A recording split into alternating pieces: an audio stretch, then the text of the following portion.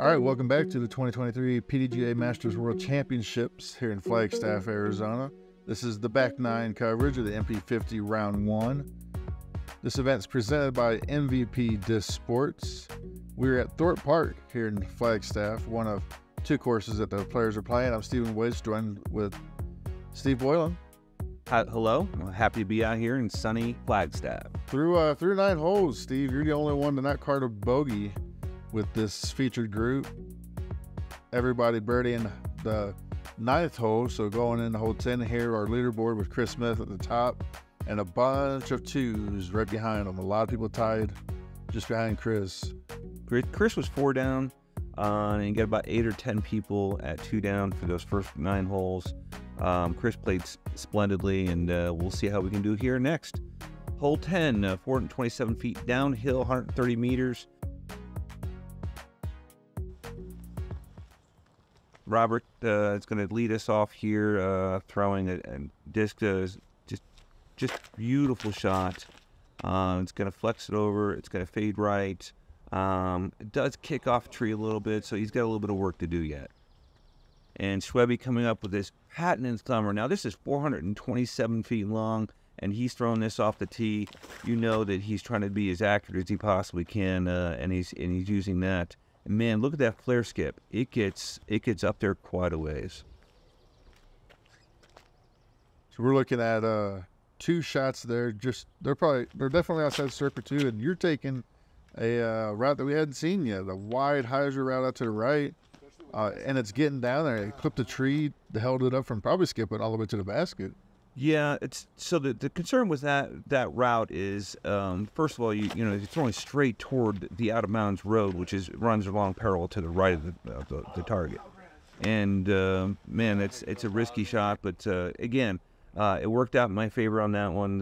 Got up there for a circle 2 area, so either a nice up and down or a possible long putt. You see Jay throwing here. He's a little bit out. He slides a little bit past the target. He's a good putter, so that's probably not going to be an issue. Robert just nails that approach shot. I would say even with how far back Jay and Robert both were, they definitely were going for that basket. Oh yeah, these guys don't hold up. So Robert just underneath it. You saw Schweberger there, and he just missed it. He's from Torboro, North Carolina, so shout out to that area there. Steve, for birdie off the top and the flag. Yeah, I put a little strong. I was lucky that disc stayed right there. Yeti with a straddle out. That tree was dead in his way. He had to really reach out around that. Yeah, big smile on his face there, hitting that one. That was a lot of fun.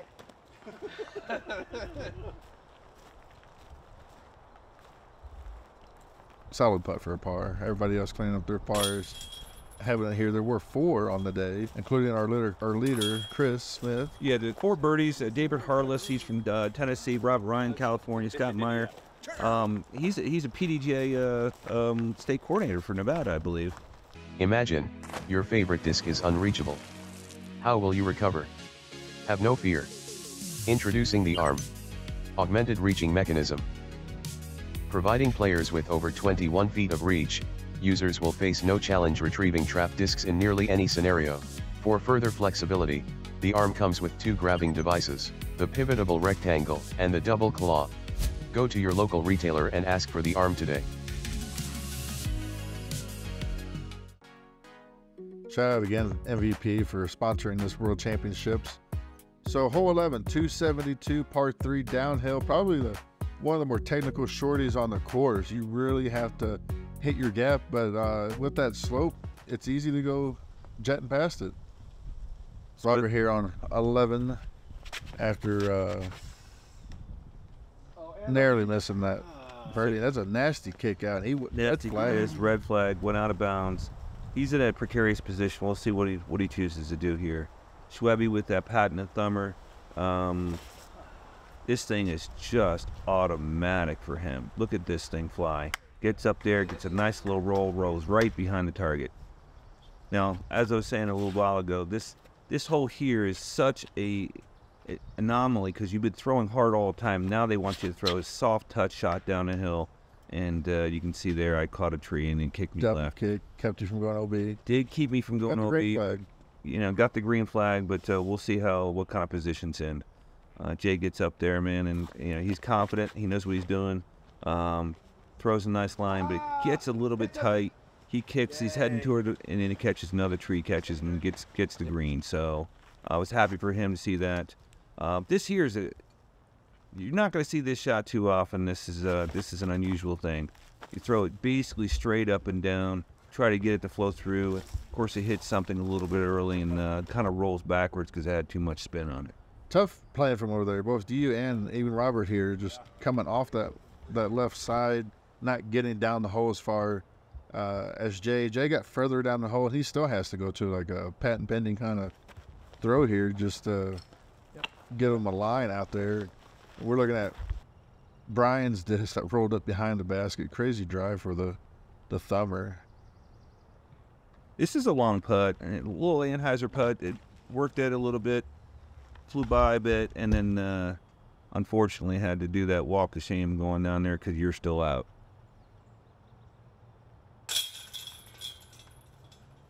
So hole 11 playing. Even with the 11 birdies that we had, it still played .23 over par. So it had a few players' numbers.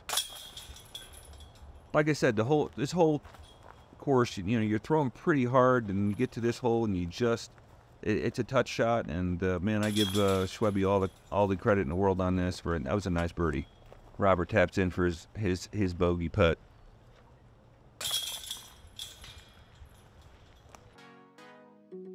All right, hole 12 now. We're going back uphill.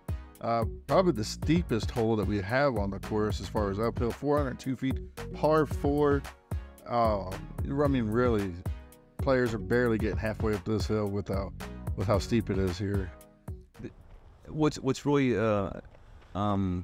got to be careful of is when you're walking on those rocks and they start tumbling down a little bit, throwing off them, and you want to make sure you're in the middle here so you have a good footing, the best possible you have. So Schweby he laces one right up there, a beautiful shot, and is looking in great position to you know make a run at that eagle or even just get that easy birdie.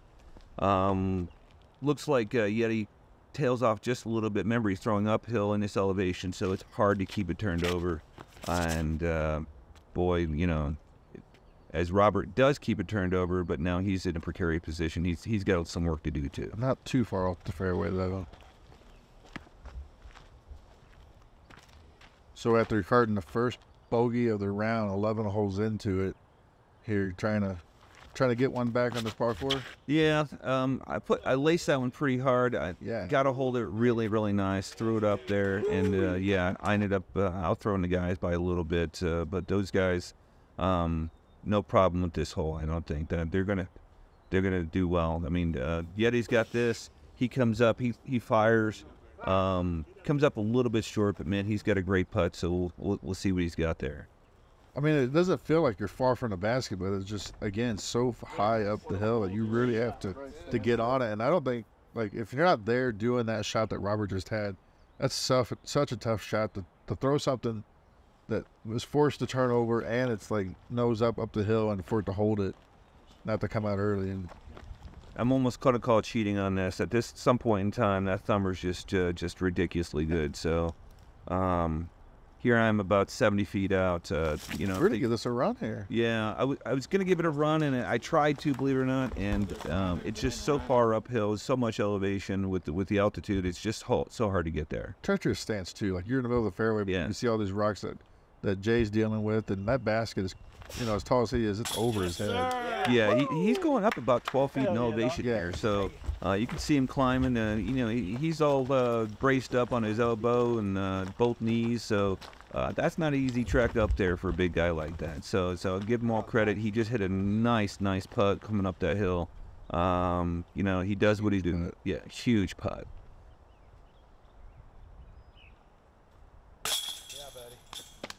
Schweby with a nice little 18-footer for the birdie putt as well. He actually went past the target, so he was able to putt down at it that could be a real nice benefit when you're playing some of these to go past the targets, so you have a bigger target looking down into them. The whole card here, getting our birdies, and for such a steep hole after coming off that shorty on 12, you know, it's a solid performance. Being able to, you in the middle of the fairway with the long drive, and Jay and Robert with the scrambles that they had for being off the fairway. Really good to see. Now, hole 13 at 496 feet, pure downhill. Basically everything that we just did going up, we're going all the way back down now in this hole. This tee pad sets about 200 feet higher in elevation than hole 1's tee pad on this course. And it's the highest tee pad that you players will face all week. And look at that tee pad. Just over 7,000 feet elevation. Look how smooth, and they got those pavers on there. They really built this out thing nice. They did a lot of work to this thing, so it's fantastic. The tournament staff, Bill Block, all the club, the Flagstaff Disc Golf Club, definitely had these courses ready to go. And Schwebby comes out, he just fires down there. He thought it was going to tail right for him. It ended up going left, but he gets through a lot of stuff here. Yeti comes up, he's doing his thing. Not only are you guys having to throw downhill, and that one probably didn't get the angle down he wanted. Got a favorable kick, I'd say, like it kicked it back out in the fairway. But I was going to add, you're dealing with those two fences down there, and those are, I believe the city put those in to keep people from sledding because of the amount of trees in this hill. This Flagstaff does see a lot of snow in the wintertime for even being in Arizona. But they're either 8 or 10 feet high. Yeah, and they are part of the course, so you don't get any relief off of them. So that's in your head. So this is actually my first time playing these two holes because I skipped them on practice. And man, I shouldn't have skipped them because man, I hit that first tree, get just on the other side of that first fence, and I've got about 270 feet to that hole. And it's downhill. It's a long way. It's still a tough. If the tee was here, it's still a tough disc golf shot. Yeah, no, it's a tough disc golf shot. I was bring it up. So what a nice shot. Slided right up there. That disc just went exactly the way it was supposed to go, and I'm pretty caddy love. So get a caddy love out there. Danny come out and helped me out. Danny Van Arsdale, so he's a good guy. Been helping me out all week. Jay. Look closer to that fence, really contending with it, and he too just puts one up there. No problem for Jay. He's looking at that and saying, all right, I've got that. Maybe hitting the trees is the best option here. Now, Schwebby, man, he's going to go right through these trees. This is... Still hit it. Just barely kissed off the left. Just barely kissed off, and he thought for sure he was going to be able to do that. And, man, I give him credit because that is a courageous shot right there to go between those two trees instead of around them. We were standing behind him when he said he was going to go through, and we want to make sure we capture that angle. And he really didn't have a lot on either side. Like he, as experienced as he is, the most wins in the PDGA, he felt like that was the highest probability shot to score, and just the slightest kick keeps him outside circle. Here he is putting for that par. Just ends up laying it up instead of it going in. But man, you got to give him credit because. This is such a downhill shot that you want to see him do well. Jay puts his in. Schwebby's going to clean up here. I know he's a little disappointed. Both Robert and I will clean up that. Just a little shameless plug here. Boylan Anchors. That's the shirt I'm wearing. It's our compound here in Indiana. 2 courses, pro shop. We're building a dream out here, so come see the dream.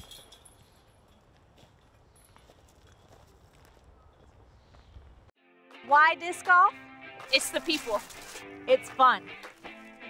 It's the lucky shots. It's the feeling. So come out. Grab a disc. Or 2. And let it fly with Lone Star Disc.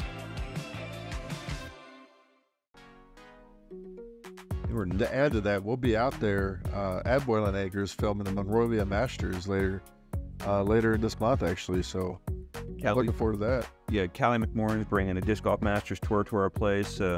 Really excited about having her out there and representing all the Disc Golf Master players. So hole 14 at 258 feet, par 3, tight tunnel shot. You can see from this angle with the catch cam, great angle.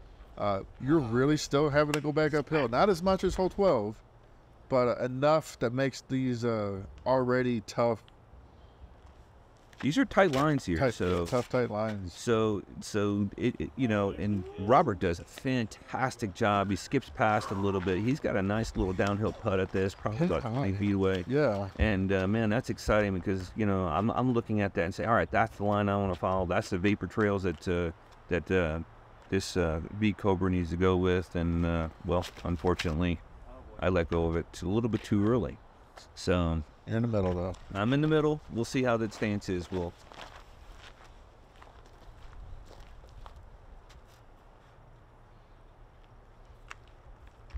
thumber this time. He's been all over the last few holes, and I mean, rightfully so, not needed on this hole, but go back and watch the front nine coverage if you haven't yet. Brian really bust out that thumber, scrambling and off the tee. Yeah, he catches a little bit of a cedar there tree, or a pine tree there, and then kind of slows him down. Otherwise, he would have been there.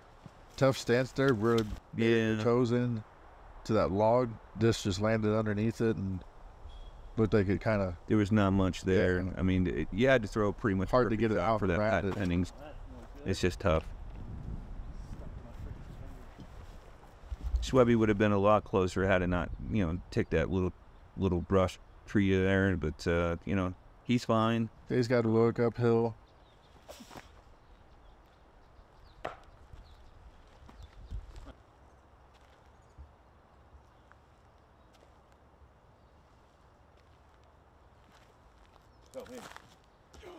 Representing dad hat there, just slightly missing on the right side.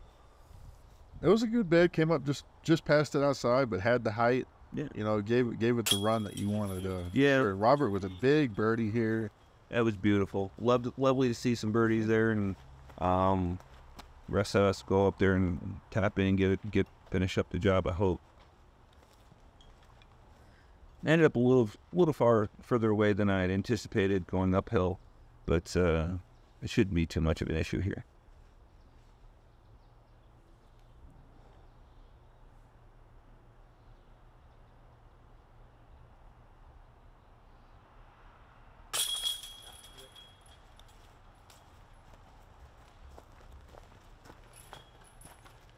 Everybody else playing it in. We'll be back at this course for round 3. Round 2's going to be at the Little America course. It's going to be a little bit more flatter and open. Still treacherous ground, a lot of rocks and centers all over the place. But this course definitely has a lot more elevation changes, I would say, between the two. Definitely packed more with trees.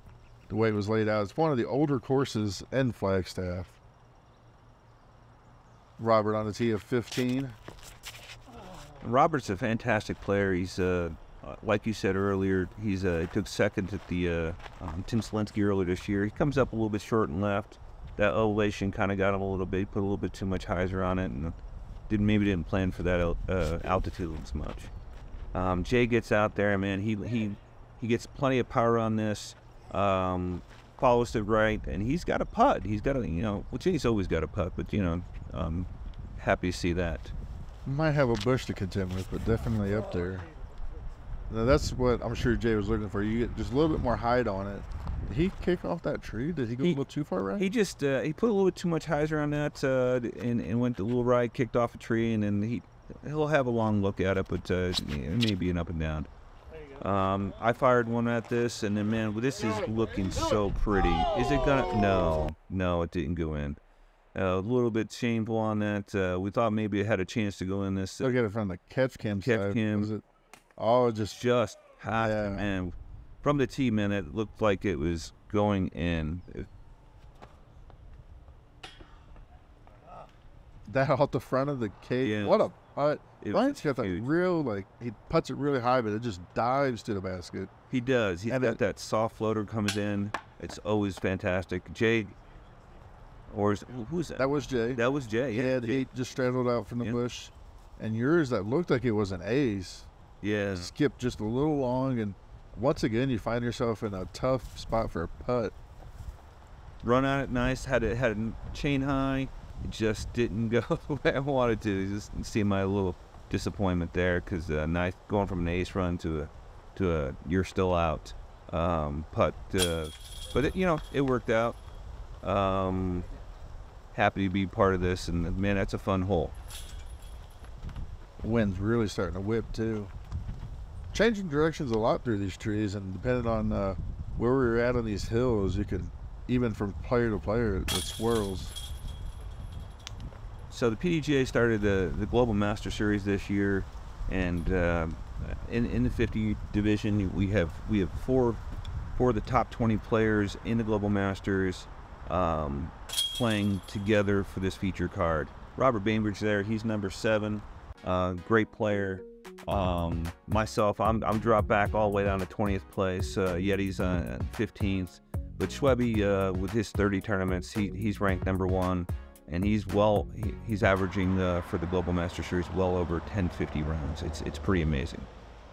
It's awesome to hear and to see just how this year shapes up. It's the first year that they've implemented it, so I'm definitely looking to see what it looks like after everybody's been playing. And the way Brian's playing all these events he has all years, I could imagine it'd be pretty hard to catch him. So you saw Bainbridge just lace the shot right up next to his target. This is a hard hole. Uphill 327, you must go right to left. Okay. And you got to beat all the trees. Stumps, Yeah. And so he's got that shot. Yeti's up there about 45, maybe 40 feet away, so he's got to look at it as well.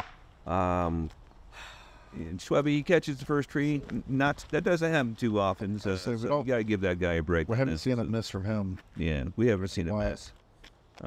I get up there. I'm a little disappointed after that ace run didn't yield any fruit, but we're gonna see what we can do here. Nope. Don't kick me toward the road. Oh boy, it did. OB Road on the right. Yeah, there's OB Road on the right. Let's see. I'm still not up yet. Schweby's gonna do his thing here. So he pushes it. Oh man, just a little bit long. Yeah, this is a raised target. So raised targets in this wind and this elevation can be a little bit tricky here. So I ended up being safe on this. Had to go big hYZer around the trees. Crashed right next to it. Yeah. Oh. Yeah. It is right next to the stump. I went a little bit further than I wanted to, but we'll see. The nice thing is I'm putting level at the basket because I'm uphill from it. So uphill, you can see Yeti, really making a big go of it, losing his balance a little bit there, but he was well outside the circle, so there's no issue. Again, these uphill putts are, with his elevation, he just put a little bit too much on it. A little frustration slap there, so he's got that in there.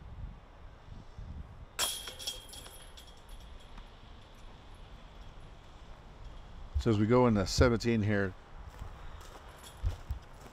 Brian started this back 9 off with a par and back-to-back birdies, but now he's giving away those birdies. We've seen a couple more bogeys on this back 9 from the whole card overall.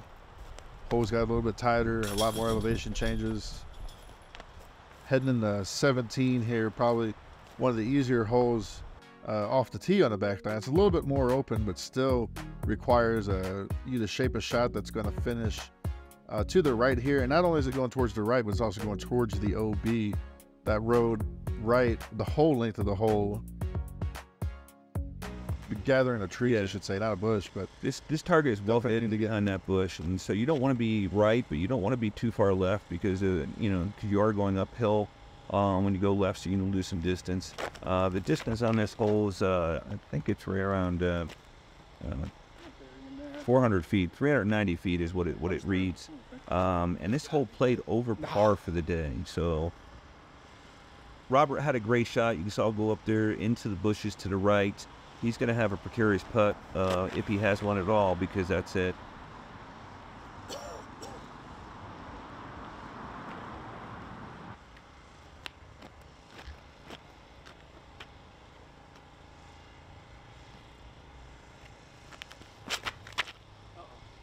And this is kind of an errant throw here. We'll see how that ends up.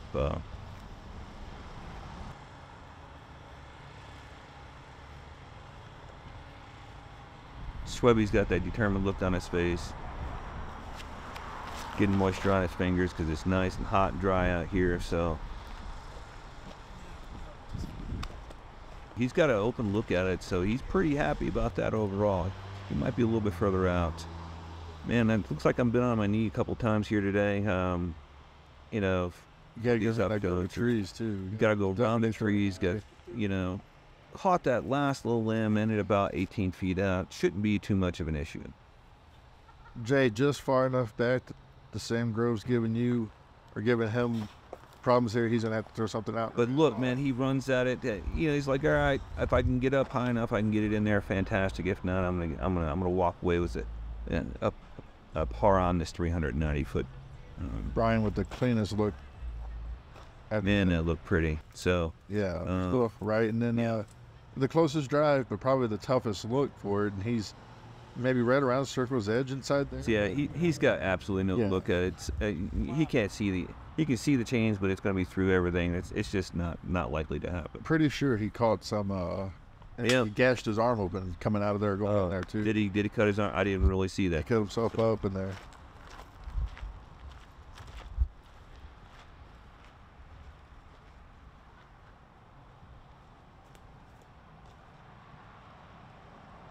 And we can see like that solo birdie from Jared. Just, I mean, It's great. I mean, Yeah.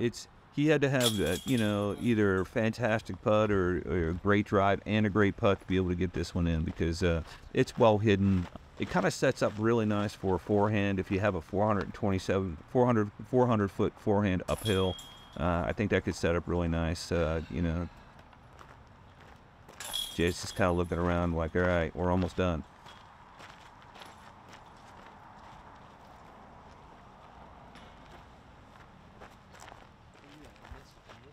yeah.